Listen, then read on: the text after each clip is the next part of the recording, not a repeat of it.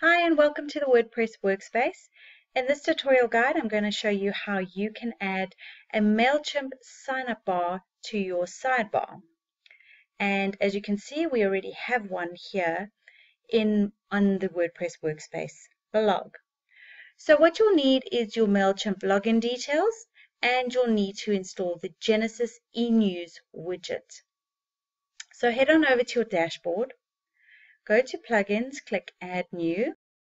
And in your search plugins, type in Genesis eNews. Once that pops up, there'll be an Install Now button, so you'll want to click that and activate it. As you can see, I've already got it on the blog. Okay, so once that is activated, we're going to head on over to MailChimp and go to your lists.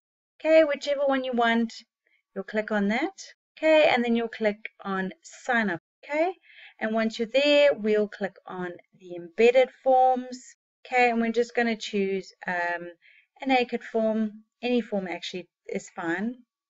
What we'll want is the code here. So we're going to copy this code.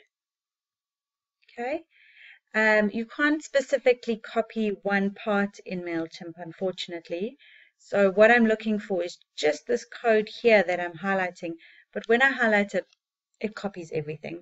So we're just going to copy all this code here, and we're going to put this code in a visual editor or on a notepad or in Word, whatever you feel you need, just so you can copy that specific part. So I'm just going to do that quickly. So we've pasted that into just a visual editor, and basically the only reason I'm doing this is, like I said before, is you have to copy everything. You can't just copy the section that I want. Okay, so let's head back to our dashboard and go to Appearance and go to Widget. And because we've installed the Genesis eNews plugin, we'll now have a Genesis eNews extended here. So I'm going to add that at the bottom here. So just click and drag it, and we're going to start filling in the boxes.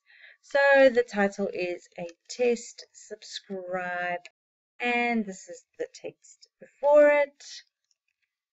And we don't need any text after it, so we're just going to leave it. Okay, so the Google Feed Burner ID, we just leave that deactivated. And this is the form action. So we're going to go back to our text editor and copy the highlighted part. So basically it's action equals inverted commas, and we are going to paste that in.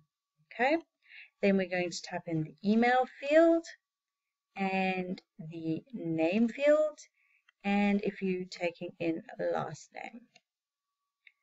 And there we go. We don't need to change anything else, and we're going to tick Save.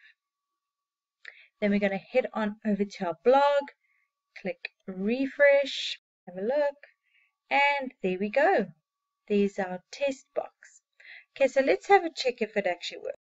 Okay, and there we go. It works. Okay, obviously it doesn't work because I'm already subscribed, but I'm sure if I used a different email address, it would work. If you don't want the name and the surname there, we'll head back to the widget. And basically what we'll do is we'll just take out that first name field and the last name field, and we'll click Save, Refresh, and there we go. And that's it done. Very simple. If you like this tutorial guide and would like more like this, head on over to the wpworkspace.com. Thank you.